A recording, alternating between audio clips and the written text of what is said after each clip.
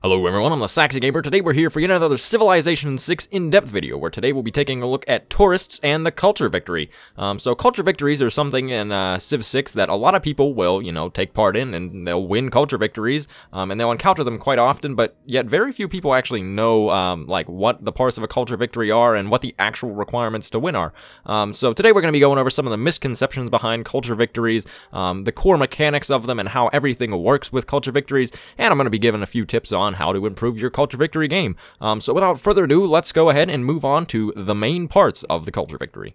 So as far as I'm concerned, there are four main parts of the culture victory, the first of which is culture, which I'm sure we're probably all pretty familiar with, the second of which is tourism, which I'm sure we're all pretty familiar with, and one of the biggest misconceptions whenever people think about culture victories is that people think that culture doesn't actually matter for a culture victory. They think that just tourism is what matters, and this is not true, and this is because culture and tourism each relate to something very specific with culture victories. So culture relates to domestic tourists, which are kind of like your defense whenever it comes to culture victories, and tourism relates to foreign tourists, which is kind of like your offense and how you win the game. So those are the four main parts of the culture victory. So let's go ahead and dive into the first one, and let's talk about culture for a few minutes. So out of all the parts of a culture victory, I'm sure that culture is the one that most people are the most familiar with, because culture is just straight up a core yield of Civ 6. It's a core yield of the game, and it's something that you're gonna be getting every single game, no matter what type of victory you're going for. So what culture does is it allows the research of civics, and you can acquire culture through theater squares, luxuries, certain wonders, etc. So there's also like choral music, which gives you it's a belief for religions that gives you culture from like shrines and temples equal to the faith output. There's various other religious beliefs. You can get culture from things such as relics, from great works. So there's a lot of ways to get culture, and out of all the parts of a culture victory, culture itself is probably the least complex. So for the purpose of the culture victory, all you want to know is that you want to get a lot of culture per turn, and just a lot of culture in general. So building lots of theater squares, building some wonders, it's all going to be very nice, because that's just going to kind of bulk you up as a culture victory, competitor. And having a lot of culture is going to allow you to get through civics faster, which civics can provide some very nice policy cards that will enhance other parts of the culture victory. So overall, culture is not a particularly complex thing. It's pretty simple. In general, it's just more culture is better, so get as much culture as you can. Moving on to the second of the main parts of the culture victory, we have tourism, which is, well, culture and tourism are quite different, because tourism can be a lot more complex than culture is. So tourism, much like culture, is a core element of the culture victory, and also a lot of people don't know this, but tourism is actually a per turn value, just like culture. But a lot of times people see, they just have their tourism value and it says, maybe like 680, so they think, oh, I have 680 tourism. What it actually is, it is 680 tourism per turn, and we'll get into how that affects things a little bit later. So tourism also additionally comes in multiple types. There's religious tourism, there's tourism from works of art, works of writing, works of music, and they're all categorized under separate types of tourism. So that is one thing to keep in mind. Once again, we're going to be talking about that a little bit later. That especially comes into mind whenever we talk about modifiers for tourism. Aside from modifiers, though, the multiple types don't play too much of a role, and as I mentioned, you can receive modifiers for tourism based on certain criteria. So let's move on to some of the ways that we can earn tourism. So there are quite a few ways you can earn tourism. I'll go through the list here. So first off, we have wonders, and whenever you construct wonders, you get +2 tourism from the wonder, and you get 1 additional tourism per turn each era after the wonder is constructed. So wonders are a pretty good way to get tourism. They're not the best if you want to get a lot, but at least in the early game, getting a little bit of a base of tourism can come from wonders, and it is something that is quite nice to do. I would recommend building like almost as many wonders as you can if you're going for a culture victory, because wonders are never going to hurt. Second on the list, we have holy cities. So if you found a religion, the holy city will provide +8 religious tourism per turn. And much along the same lines, relics, if you happen to find a relic from a goodie hut in the early game, you will also receive +8 tourism per turn. So Holy City and relics, they're not particularly useful. Relics can be actually very good, but Holy City's not so much, because normally if you go for a Holy City, you're probably going to be, you might be looking towards a religious victory, and +8, you really can't expand upon that anymore. It's only going to go down for reasons we'll talk about later. So the Holy City is not a great way to earn tourism, but it is a little bit that is extra that can just be nice. So a big part of getting tourism comes from writings, music, and art. So with writings, you get +4 per work of writing. With music, you get +3, and with art, you get +2. But if you happen to theme your art, so you can sort the art in your museums. If you theme the art, then it's doubled, so you get +4.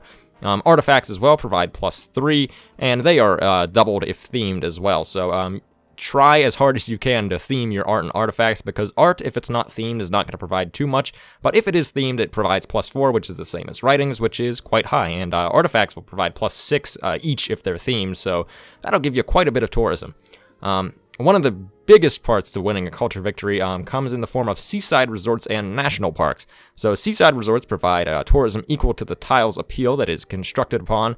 Seaside resorts are those things that you can build on the coast as long as the tile has, I think it's breathtaking appeal or greater, and they will provide tourism equal to the tile appeal. So if you have breathtaking appeal, that's going to be 4 tourism as a base, and it can only go up from there.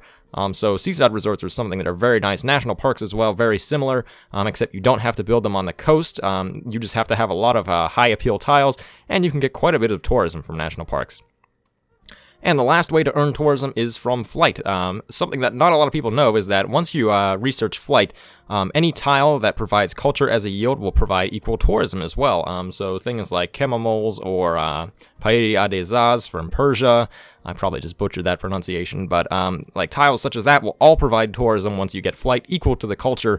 So that is something that is very nice to keep in mind, especially if you're playing either Persia or the Mapuche. So let's move on and talk about modifiers for tourism, because now you know all these ways that you can get tourism, but how can you really make use of your tourism? And the biggest way to make use of tourism is through utilizing modifiers.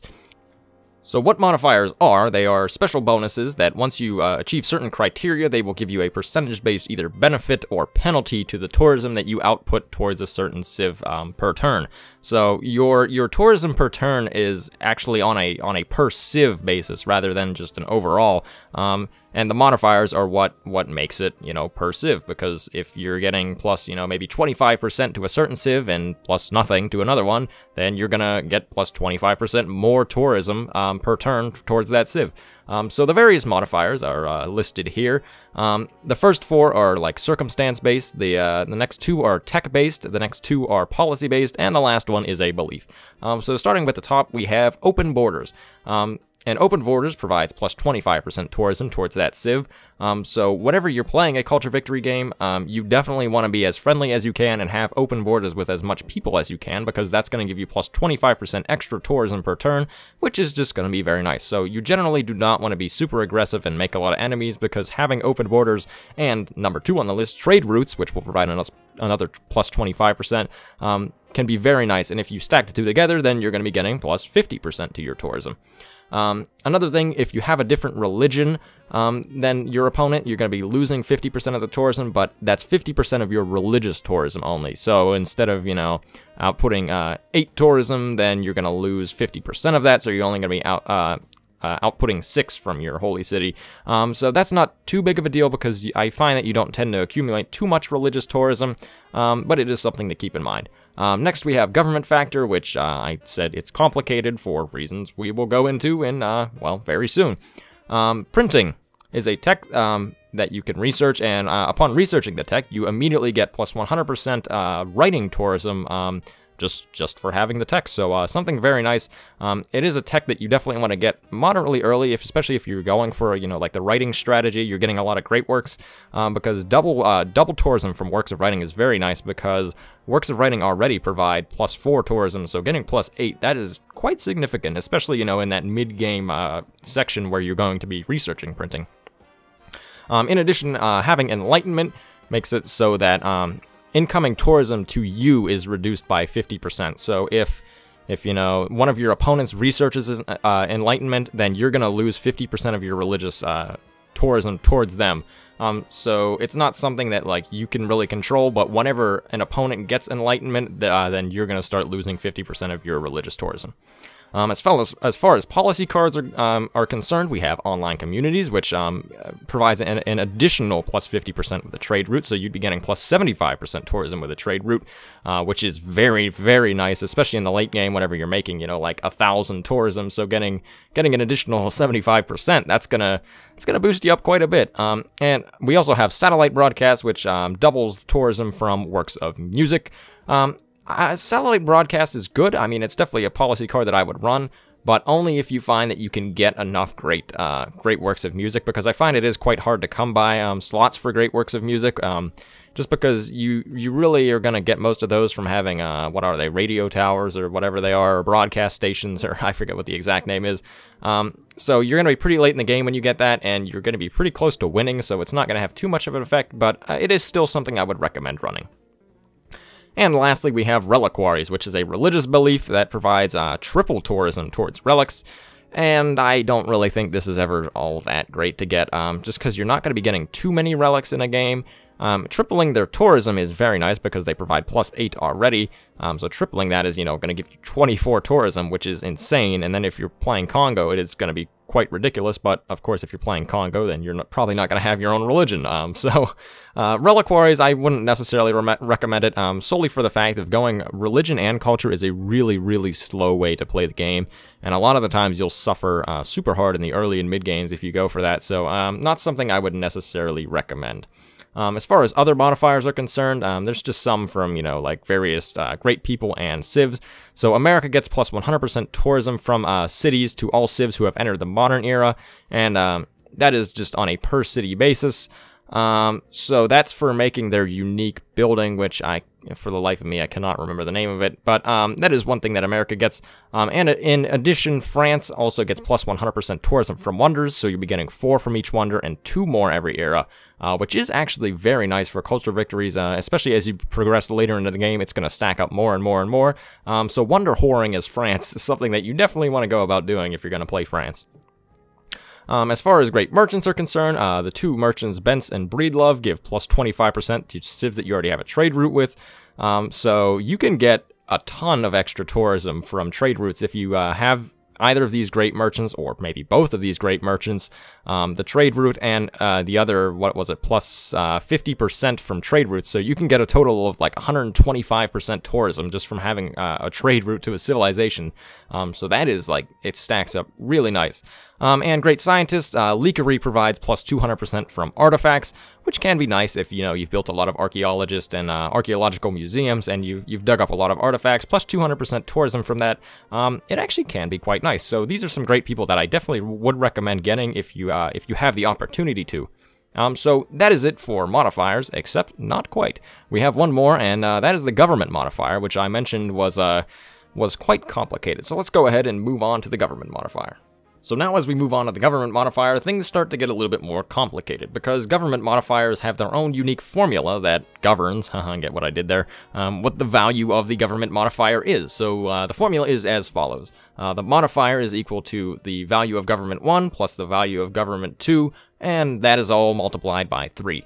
So the value of government 1 would be your government, the value of government 2 will be your opponent's government that you're affecting, and then, you know, multiplies it all by 3. So each government type has its own government value. So chieftain has a 0, autocracy has -2, oligarchy has -2, classical republic is -1, merchant republic is -2, monarchy is -3, theocracy has -4, democracy has -3, communism has -6, and fascism has -5.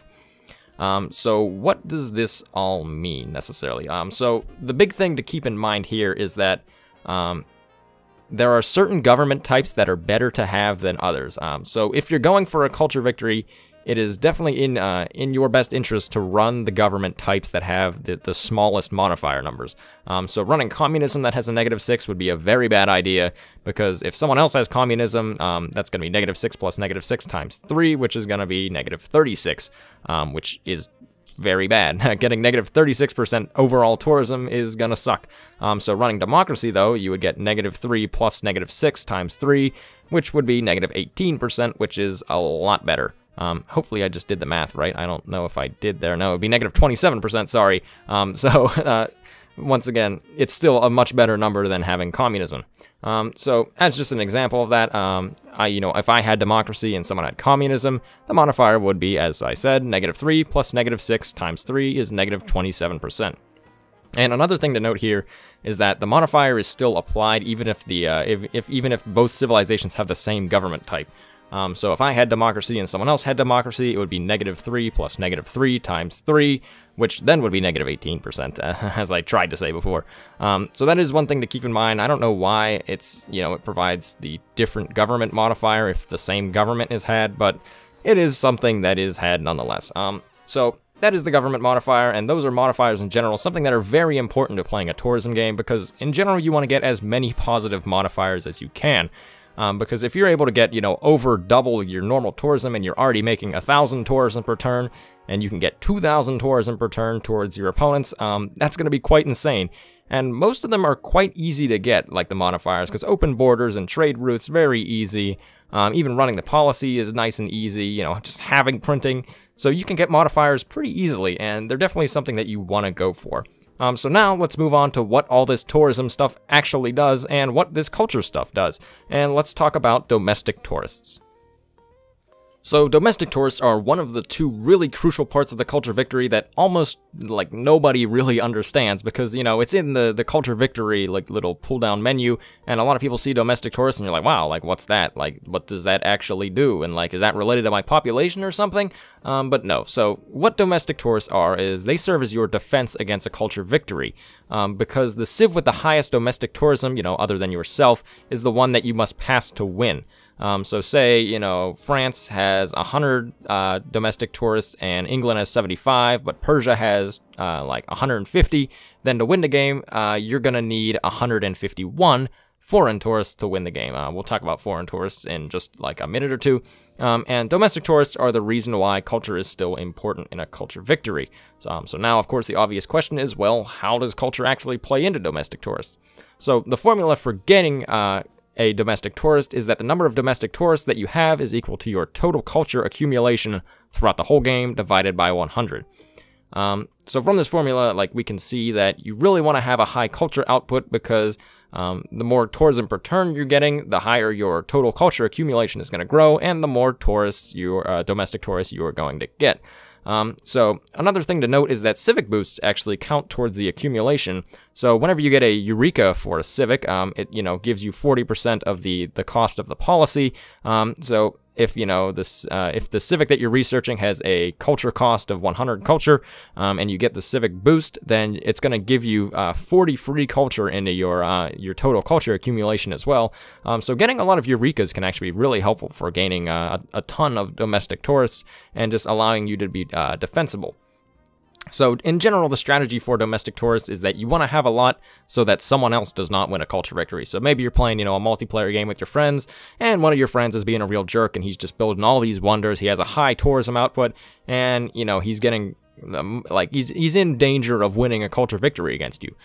So one thing that you would want to do is put down a lot of theater squares, get as much culture per turn as you can, and just try to boost your amount of domestic tourists, because as long as you keep raising the number of domestic tourists you have, that's going to increase the amount of foreign tourists that he needs to win. So with that in mind, let's go ahead and talk about foreign tourists. While domestic tourism is like the defense for culture victory, foreign tourism is like the offense. So the big role of foreign tourists is that in order to win a culture victory, you have to get more foreign tourists than the civ that has the highest number of domestic tourists, other than you, of course. So you gain one foreign tourist each time when your lifetime accumulation of tourism passes a certain threshold. Once again, this is on a per civ basis, and each foreign tourist that you get from a civ takes one domestic tourist away from that civ. So why is that important? That's important because that can lower the amount of foreign tourists that you need to win the game. Because if we go back to our previous example, and I think it was Persia that I said that has 150 domestic tourists, so I would need 151 foreign tourists. If, if I can gain one foreign tourist from Persia, that's going to lower the amount of foreign tourists I need to win by one, because then they're going to only have 149 domestic tourists, and I'm going to need 150 foreign tourists to win the game now. So that'll come into play a little bit later when I talk about some of the strategies for winning a culture victory. But let's go ahead and talk about how we calculate the number of foreign tourists. So as I mentioned in the intro to the foreign tourists, there's a certain threshold that you have to pass to gain one foreign tourist. And the formula for this that was dug up from the XML files of the game is that the threshold is equal to the number of civs in the game times 150. So for a standard game, that would be 1200. For a small game, it'd be 900. For a large game, that would be 1500. There's only one problem, though, and that I found that there seems to be a bug with this right now. Either that or it was changed, without anybody mentioning. And as far as I've tested, the threshold is at a constant 1200. So this is actually a bit peculiar and something that I would like your help on to just... one thing you can do is you can post in the comments whenever we go to like the real life application, of like all these formulas and that stuff, and I talk about a game. I'm going to ask you to post some numbers. So what I would like to know is what game size or just how many civs are in the game. And then in the Culture Victory screen, hover over one of the civs and tell me what your lifetime tourism is and the number of foreign tourists you've gotten from this civ. Because one thing I found is that the threshold in all of my games that I've played, I normally play on small map types, so the threshold should be 900, but interestingly enough, it's not. It's at a constant 1200. And at first I thought that this was related to the difficulty of the game because I play at Deity, and I loaded up an old save from Prince, and it was at the expected 900. But I thought, well, like, this is strange, so I tested on lower difficulties, and it was back at 1200, so I was very confused about that. So it might have been something that changed with Rise and Fall, because all those older games that I loaded up were pre-Rise and Fall games. So I'm not sure if it's a bug or if it's intentional, but the threshold appears to just be at a constant 1200. So as I said, if you have any of those numbers, please put them in the comment section below. So just let me know what the lifetime tourism is with a certain civ, the number of foreign tourists you have, the number of players in the game, and the difficulty that you're playing on. So if you could do that, that'd be awesome. Hopefully we can find something out more about foreign tourists. So I'm going to say that the threshold is at a constant 1200. If that changes, then this is what the formula should be. It should be number of civs in the game times 150. So how this threshold is applied is that your foreign tourists is equal to your lifetime tourism accumulation divided by the threshold. And it should be noted that this always rounds down. So even if you're at, like 15.9, it's going to round down to 15. So as you can see, it is generally a good idea. This tourism accumulation is why your tourism value is important. Because if, you're making 1,200 tourism per turn, and the threshold is 1,200, then you're going to be gaining one foreign tourist every single turn that you pass. So something to keep in mind is just that's really the reason why you want a high tourism amount. So with all this information in mind, now let's move on and let's actually look at a real example from a game that I recently played. So this example is from a game I recently played. I was playing on Deity as the Mapuche, and the Mapuche are not very good, but you can play a Culture Victory fairly decently as the Mapuche. They are a pretty okay Culture Victory civ just because of their chemomoles. They can provide quite a bit of tourism, but so as you can see here on the right there, the amount of total foreign tourists that I have is at 137 out of 323 to win. And where does this 323 come from, you may ask? Well, if you take a look at Cyrus's domestic tourism count, which is right below his name, he has 322 domestic tourists. So in order to win, I have to pass that up by 1, so I need 323 foreign tourists. And where does my 137 come from? Well, if you just add up the our visitors from, which is your foreign tourist count from each of the civilizations, you will realize that adds up to 137. So now if we, hover over the foreign tourism count for Cyrus, we'll see that it provides, a few more numbers. And these are the numbers that I'm mostly looking for you to post in the comment section below. So Cyrus, with him, I have 37,695 lifetime tourism with him. And from this, we can find out where my 31 foreign tourists come from. So my foreign tourist count is equal to 37,695 divided by the threshold, which in this case is 1,200 for some reason, and once again, don't know why, which is equal to 31.41, and because it always rounds down, we are at 31. And now if we take a look at some of the modifiers here, specifically the government modifier, in this game I have democracy and Cyrus has communism. So the government multiplier is equal to -3 minus 6, which is -9, times 3, which is -27%. So that is where all of those numbers come from. And as I said, if you could, please provide some of these numbers for me so that I can hopefully find out what the heck is going on with the threshold. So this is where you would get those numbers from. You can just hover over, the foreign tourist count in this this little world rankings culture menu, and post the amount of lifetime tourism, the number of foreign tourists, how many people are in the game, and what difficulty you are playing on. So if you could do that, that would be great, and hopefully we would be able to find out why the tourism threshold is, for whatever reason, apparently locked at 1200. So with all this in mind, though, this is about that's about a wrap of the major mechanics of the culture victory. So let's get on to some of the tips to help you win a culture victory. So the first tip is pretty obvious, and it's that you want your tourism as high as you can get it, because the higher tourism per turn you have means that you're going to be hopefully passing up that threshold more and more often and gaining one more foreign tourist, which is gonna, get you closer and closer to the amount of foreign tourists that you need to win. So in general, you just want to have as much tourism as you can possibly get. The second tip is one that not a lot of people seem to know about, and it's that governments that provide the least negative modifiers are chieftain, into classical republic, into merchant republic, and into democracy. Because by choosing this government path, that's going to make it so that you have the least penalty from the government modifier. Because as we talked about before, if I had picked communism, then my government modifier for communism would have been -6 instead of -3. So that's going to be quite detrimental to just the entirety of your game in the late game, because it's going to it's going to provide a percentage-based penalty, which can be quite a lot. If you're making 1,000 tourism and you have a 37% modifier, or -36% modifier, you're going to be losing 360 tourism just for having communism instead of democracy. So you would definitely want to have that government path, because it would just help to make sure that you keep your modifiers as high as you can possibly get them. The third tip is that you want to have a lot of trade routes and open borders to help your tourism output, because trade routes and open borders are things that are so easy to get. It's pretty much just a matter of a quick click of the mouse, and most of the time civs will be friendly enough to at least take open borders. Trade routes, they don't even have to consent to it. You can just send them. That sounds really bad, but you can just send them a trade route, and just like that, you're gonna be getting 25% extra tourism towards that civ. So spam out trade routes. You don't necessarily want to send all your trade routes to one civ, because I don't believe it stacks. Like, if you have one trade route, you get plus 25%. If you have two trade routes, you still get plus 25%.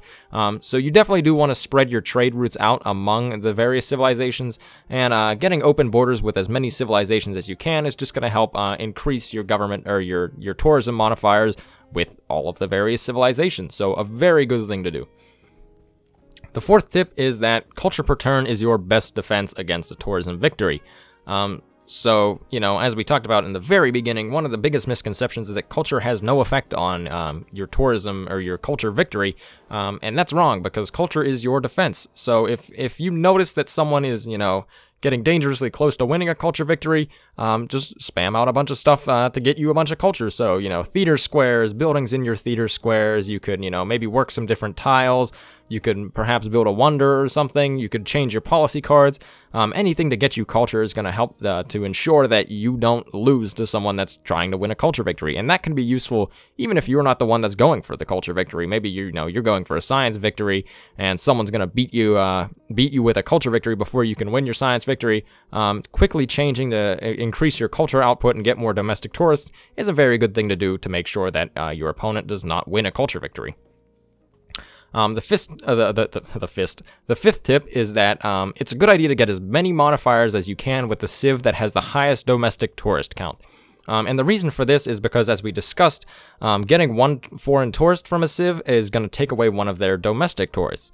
So the civ with the highest domestic tourism count is going to be, the limit of foreign tourists that you need to pass to win the game.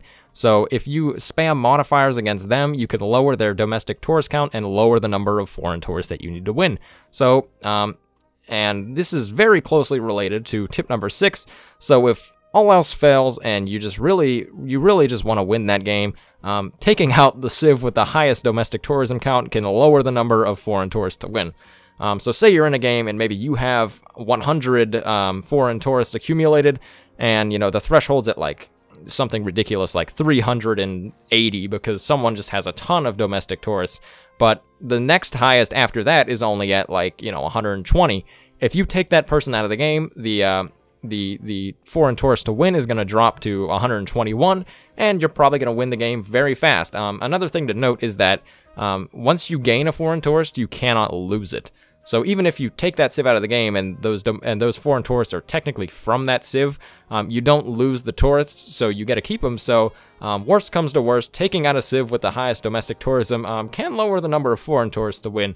This is one to use only in like extreme cases though, because you don't want all the civ to hate you, because then you're not going to be able to get open borders, and if they declare war on you, you're not going to be able to send trade routes, so your modifiers are going to suffer. And with that, that is about all I have to say about tourism and culture victories. I'm going to list my sources that I use in the description below, so if you're looking to read up a little bit more on culture victories, feel free to go ahead and check those out. They're quite good. Some of them are a little bit dated, as we found out with, you know, the tourism threshold thing, so not exactly sure what's going on with that. If I find out, then I'll update the video description to list what I found out. If you yourself have any ideas on what's going on, feel free to put that in the comment section below. If you have any questions, feel free to comment. I'll be certain to answer them. So thank you everyone for watching. I have been the Saxy Gamer. If you enjoyed the video, feel free to like. If not, feel free to dislike. And if you're looking for more Civilization 6 content, feel free to subscribe. Thank you for watching, and goodbye.